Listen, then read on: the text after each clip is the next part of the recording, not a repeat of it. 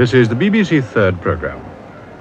Tonight we're broadcasting from the Edinburgh Festival a performance of Haydn's opera Orfeo ed Euridice, written to a libretto by Carlo Francesco Bonynge.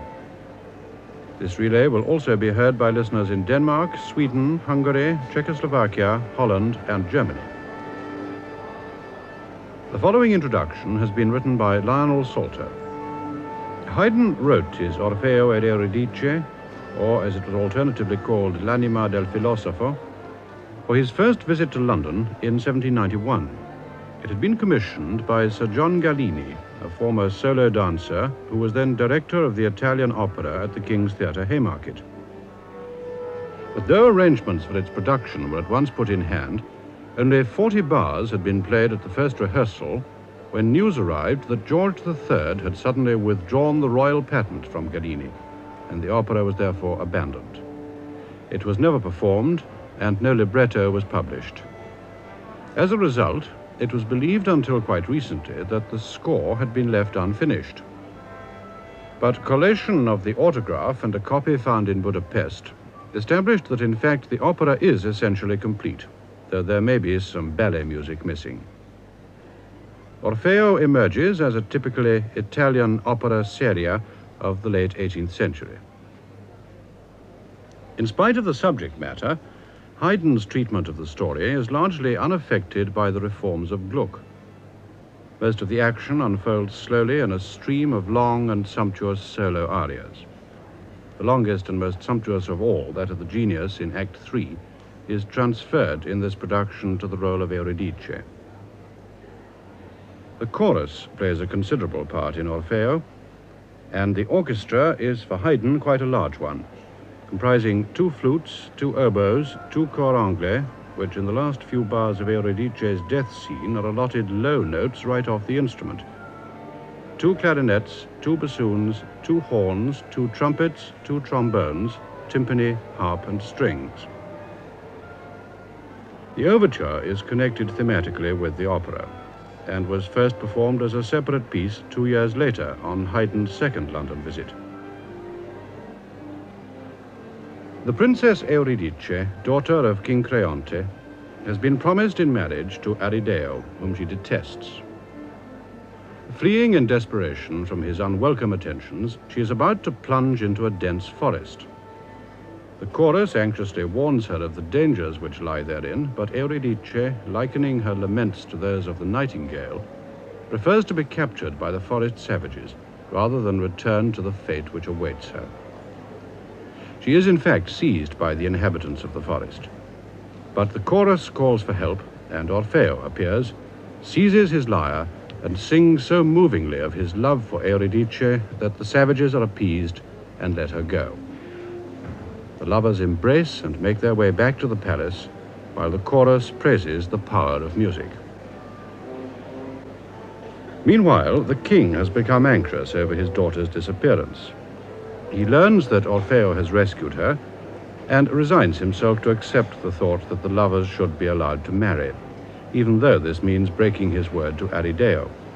Man, he concludes, cannot order his destiny.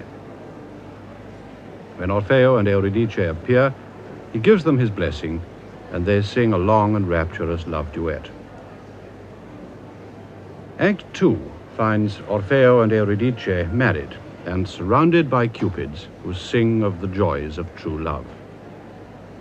A terrifying noise interrupts the festivities. Orfeo goes off to investigate, and while he is away, a party of Arideo's men attempts to carry Euridice off. She starts to run, but treads upon a poisonous snake, which bites her foot, and she dies, lamenting that she will not see her beloved Orfeo again. When he returns, he finds her lifeless body, and gives vent to the agony of his despair in a long recitative and aria. Creonte learns of his daughter's death and swears vengeance on Arideo. This is the cast in Acts 1 and 2 in order of singing. Euridice, Joan Sutherland. Orfeo, Nicolai Gedda. Creonte, Spiro Malas. Attendant serving Creonte, Malcolm King. And captain serving Arideo, John Graham. with the Scottish Opera Chorus, Chorus Master Arthur Oldham, and the Scottish National Orchestra, leader Sam Ball. Harpsichord continuo is played by John Beckett. The opera is conducted by Richard Bonynge.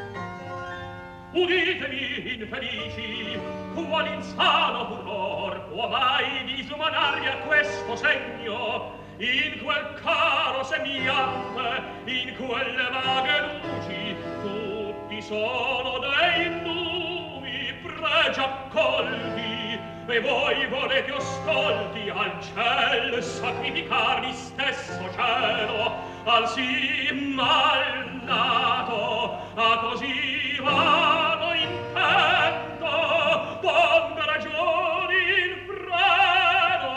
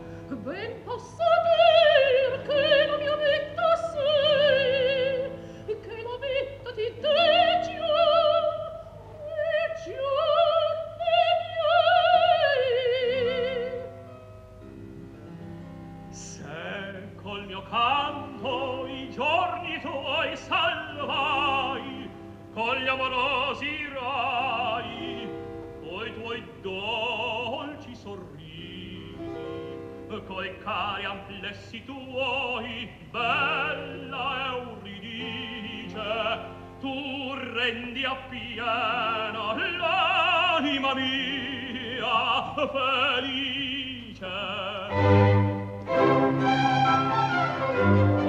Dell'armonia, la donna degli dei,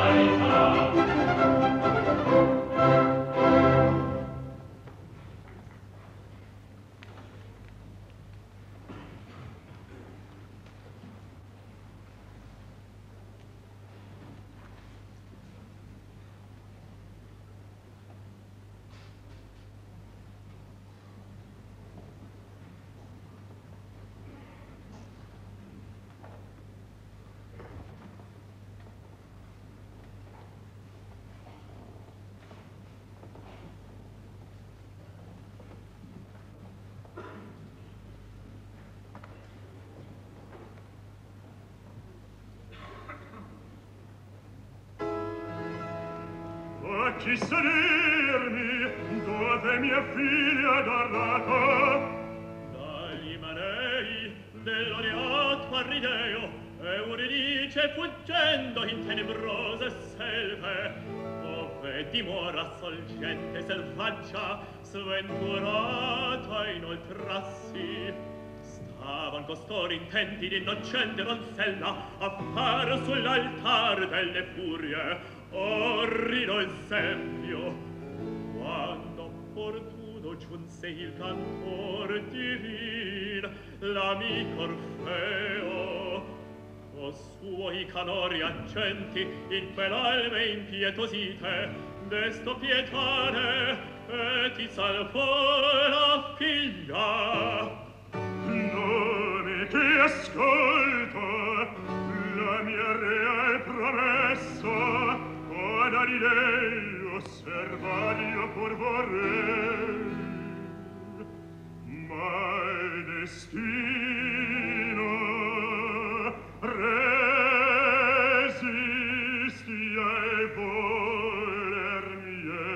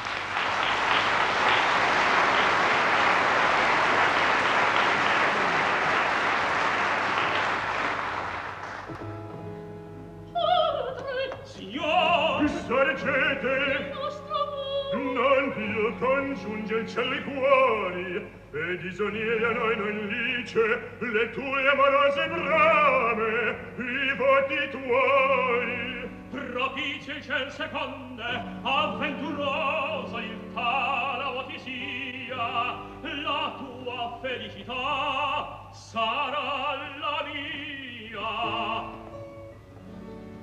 Le nostre destri uniti saran finché le stelle sferan in una fila. Loro vitali a noi concederanno. Quanto diletta e cara a me tu sei, dirti solo possio che senza te saria sventurata anche in ciel l'anima mia.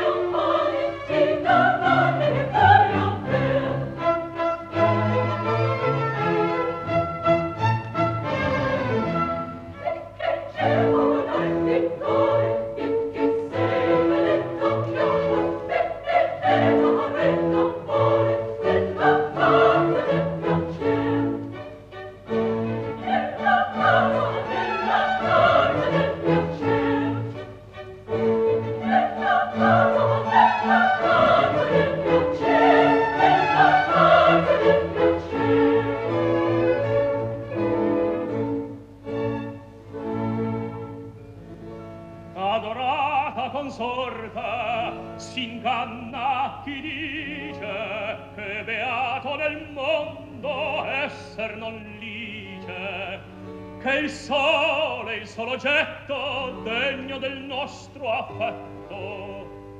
Or esso in te, mio bene, raddoppia sì, che sono due soli i tuoi bei lumi, finché sei meco io non invidio i numi.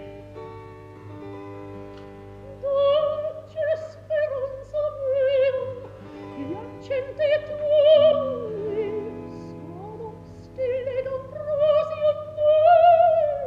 Orfeo, il tuo labbro amoroso, il paradiso, il dolce mio desio, mi rende il sen la sospirata calda, l'alba in cielo mi pone,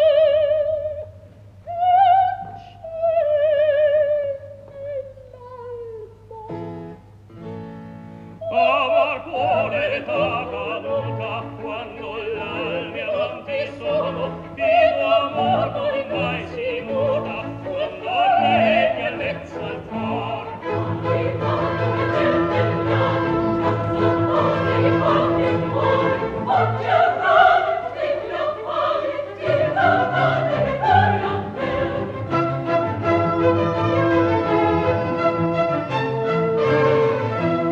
Dell'acceso mio desio, dell'affetto che ho nel petto, l'onda stessa dell'oblio, non può spegnere l'amor. Miei luci belli, amiche stelle, che l'amor, che l'amor, che l'amor. Amiche stelle,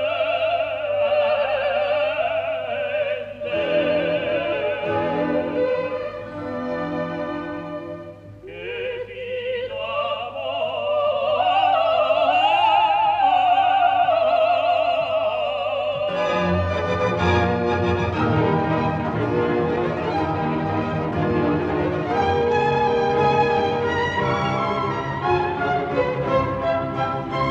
nomi che ascolto, che sarà mai questo strepito stile al vostro amor molesto? non sforbirti, o cara.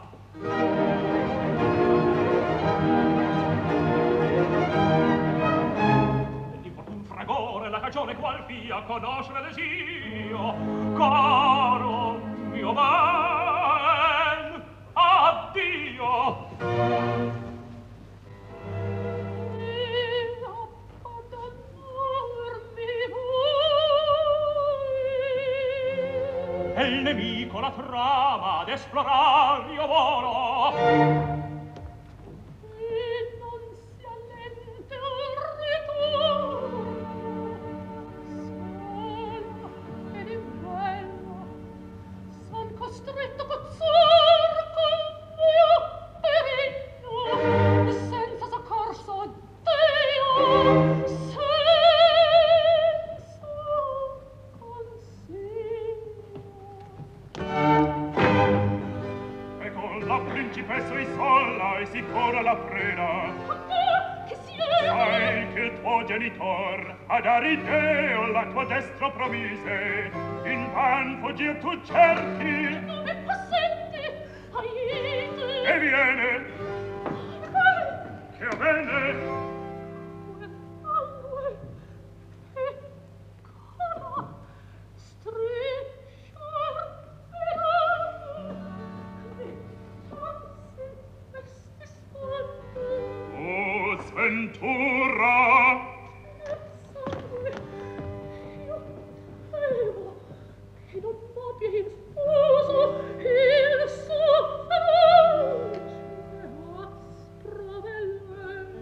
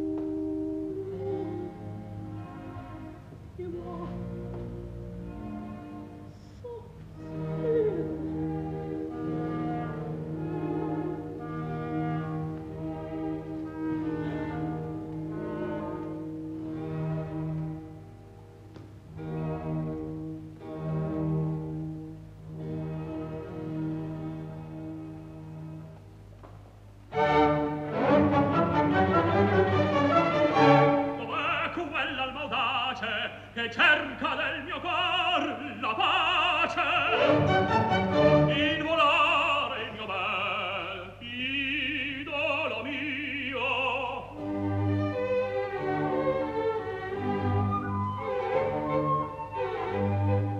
Euridice, dove sei?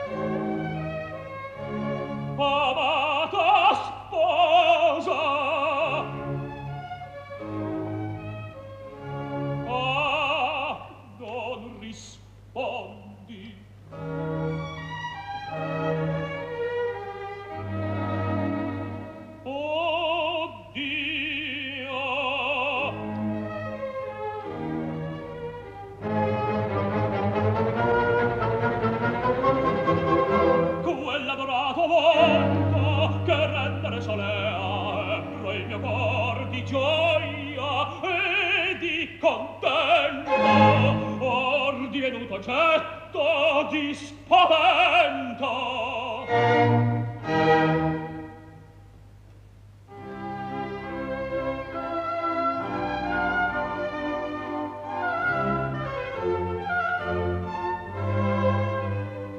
Delle vaghe pupille, lavorose faville, dove sono?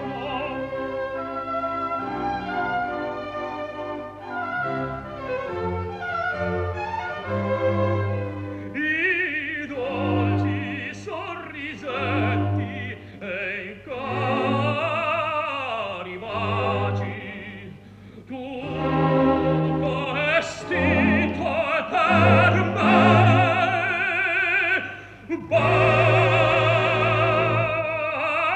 barbara pace.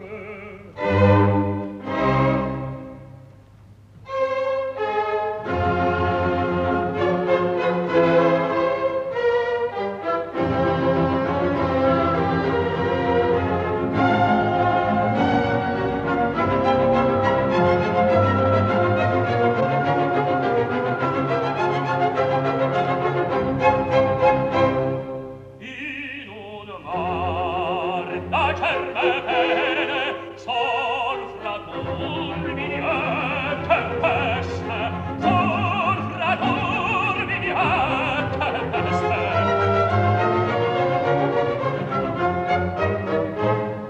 Ho perduto il caro bene e mai più non troverò. In un mar d'acerbe pene son fra turbini e tempeste. Ho perduto il caro bene e mai più non troverò. Sposa vada, ma ch'io deliro. Questi son lubri avanzi, spoglie infauste ch'io divino, spoglie infauste ch'io divino. La consorte io più non ho, la consorte io più non ho. D'ogni gioia e d'ogni incanto del mio sol io sia privo, io sia privo. La viaggiata è volta in pianto, ma piangendo indarno io vo, ma piangendo, ma piangendo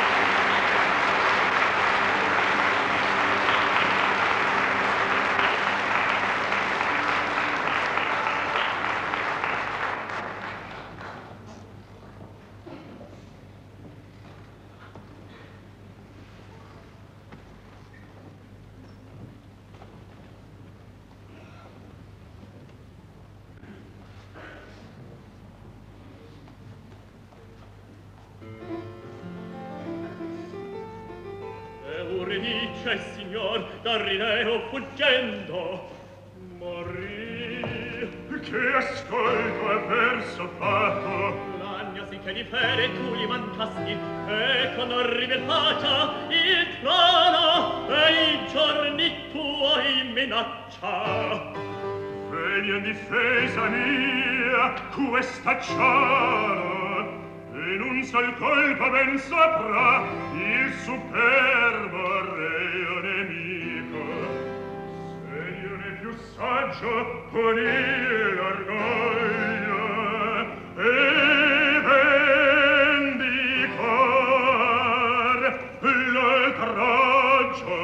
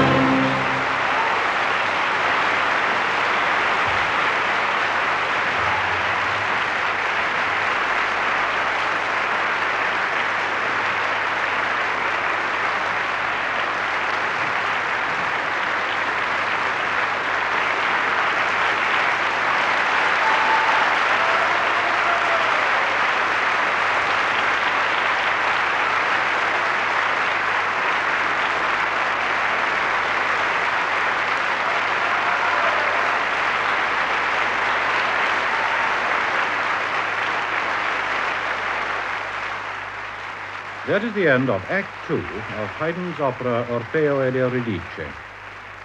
The introduction to Acts 3 and 4 will follow in about 21 minutes.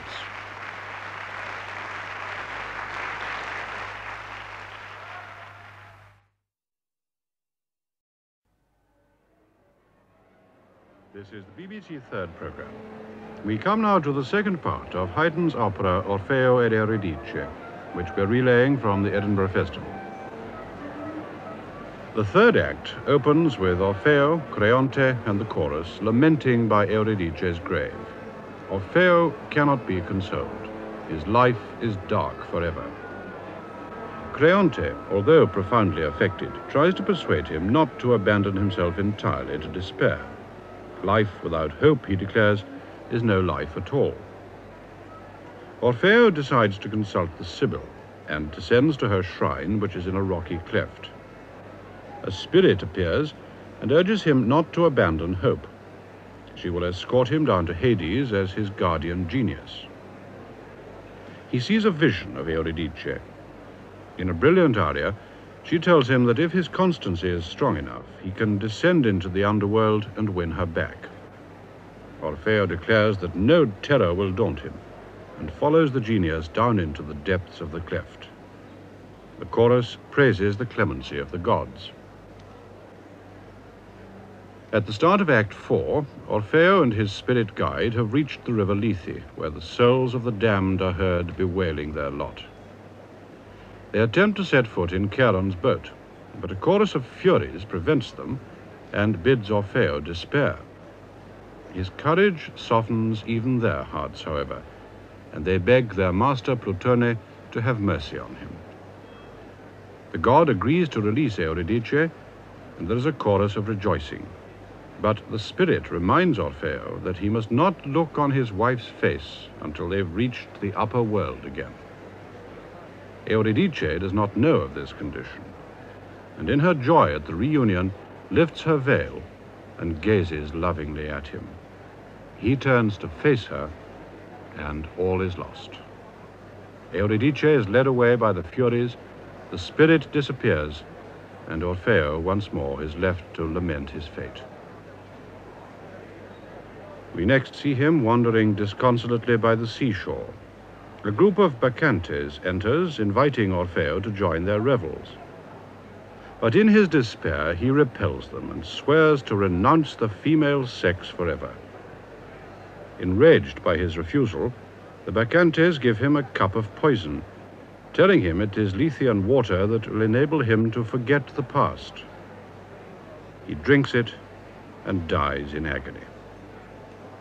The bacchantes then set sail for the Isles of Love, but a huge storm arises. The sea overwhelms their boat and drowns them, and the body of Orfeo is borne away upon the waves to find rest on the island of Lesbos. Now here is the cast in Acts 3 and 4 in order of singing. Orfeo, Nicolai Gedda; Creonte, Spiro Malas; Genius, Mary O'Brien; Euridice, Joan Sutherland; and Plutone, Simon Gilbert, with the Scottish Opera Chorus and the Scottish National Orchestra. Conducted by Richard Bonynge.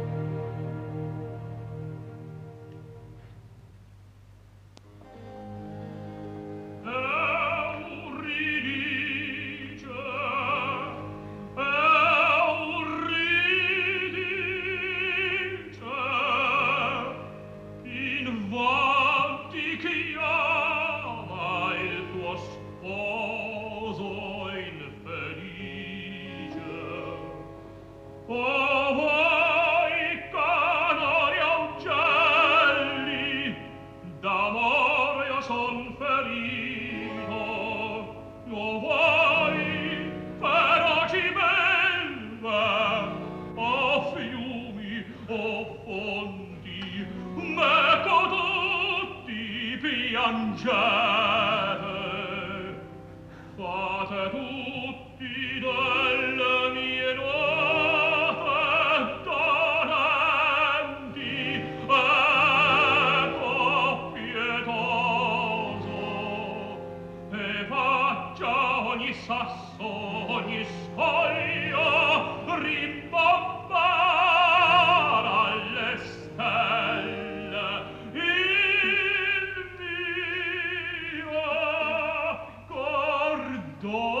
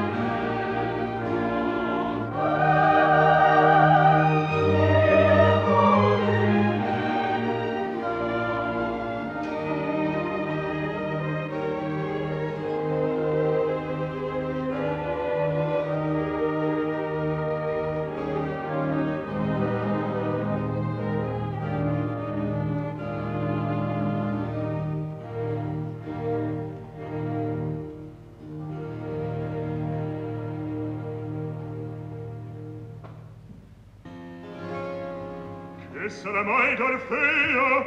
Misero amante, il senno l'abbandona. Il stupo, che giunga il disperato affetto, tu ancor fedele a così grave eccesso. Chi perde il caro ben, perde se stesso.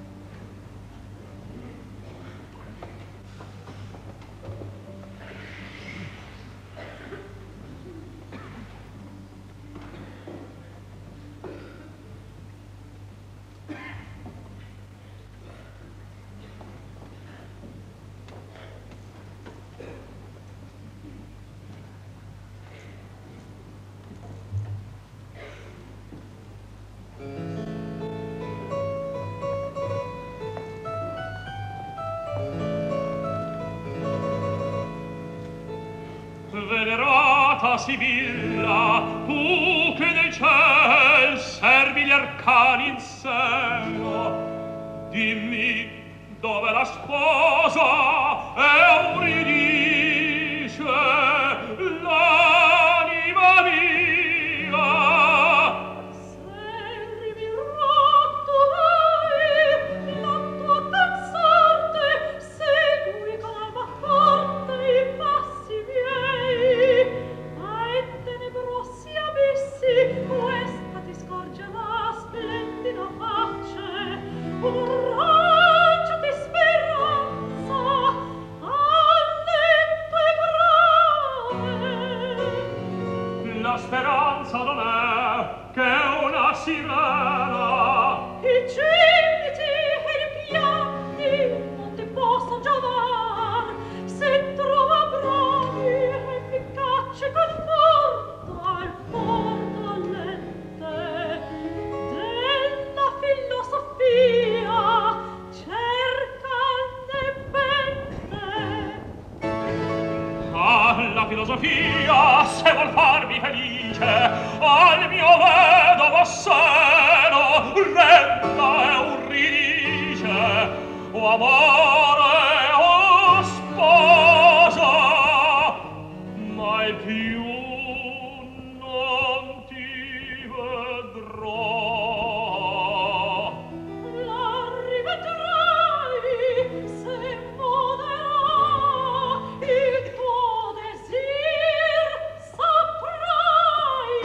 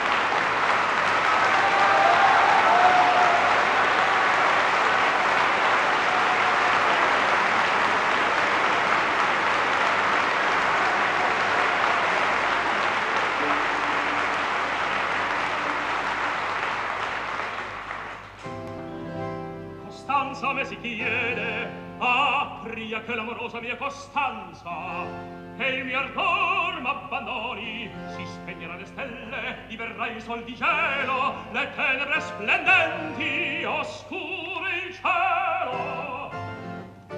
Dopo pavento le umeni dispietate, il pianto eterno, la rota, il sasso, imbaratro l'Averno.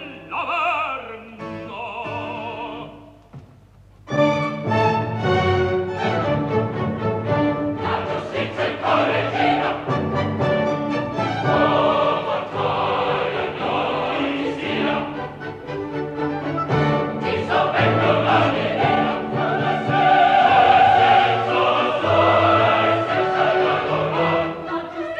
la giustizia in cuore gira, oh, battaglia, noi sia, ti sovvengono la linea, sole senza dialoga, sole senza dialoga, sole senza dialoga.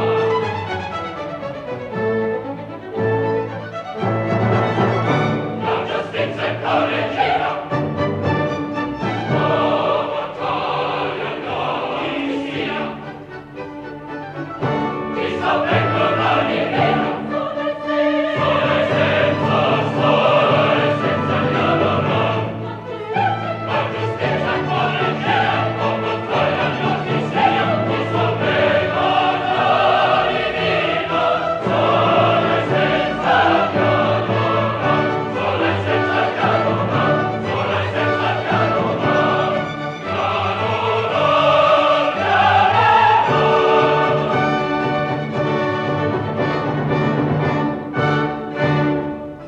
Dove mi guidi? Vieni, vieni, non paventar, del sacro oro se non cingi la fronte, a te non dice di riveder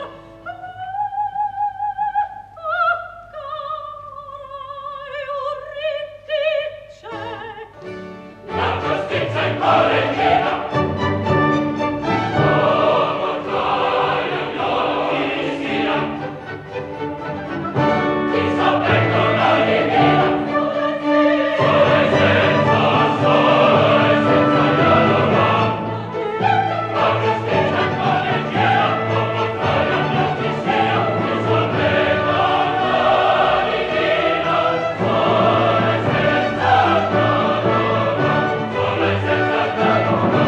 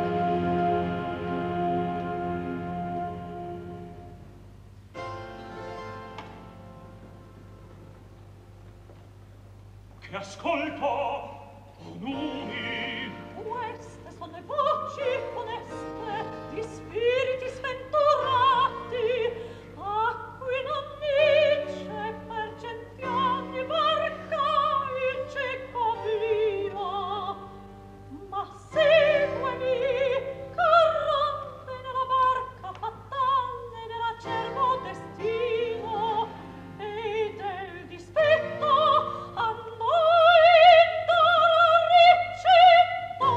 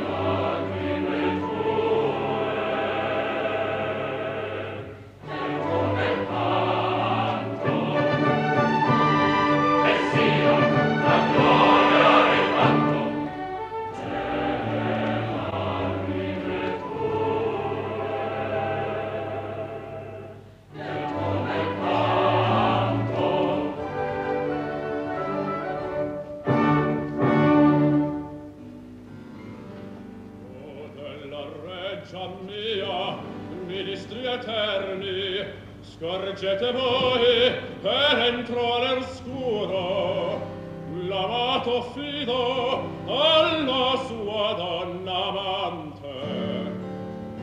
Scendi, gentil amante, scendi lieto e sicuro, entro le nostre scioglie, e la diletta moglie te corrimare al ciel, sereno e puro. O fortunati miei dolci sospiri,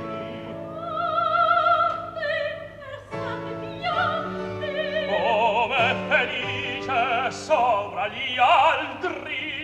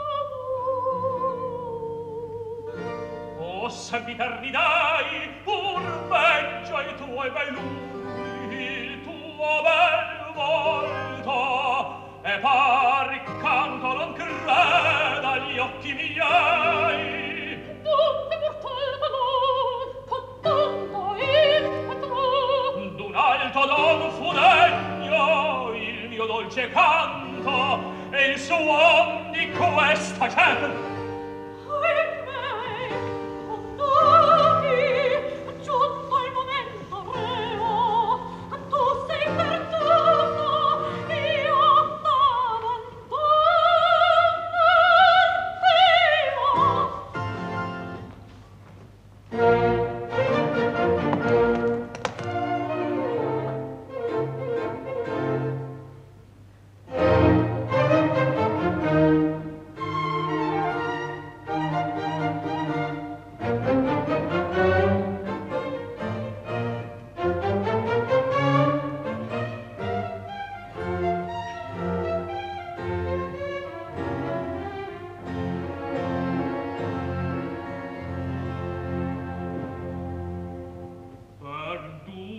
Oh,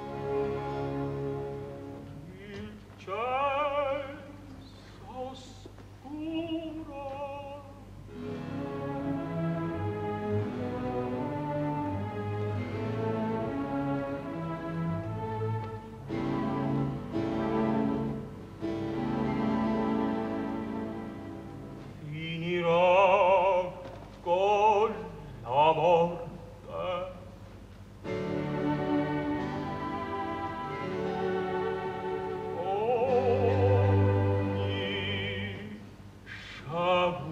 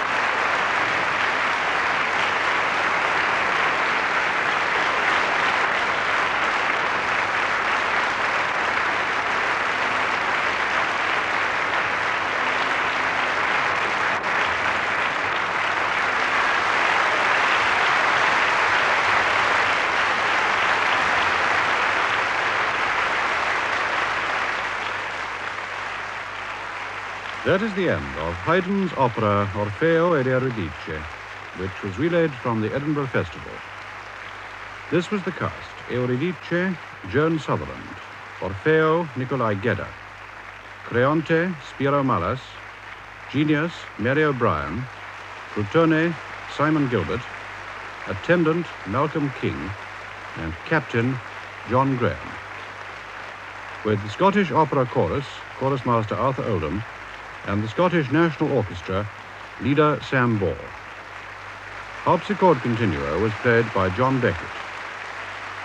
The opera was conducted by Richard Bonynge and produced by Rudolf Hartmann. The introductions were written by Lionel Salter.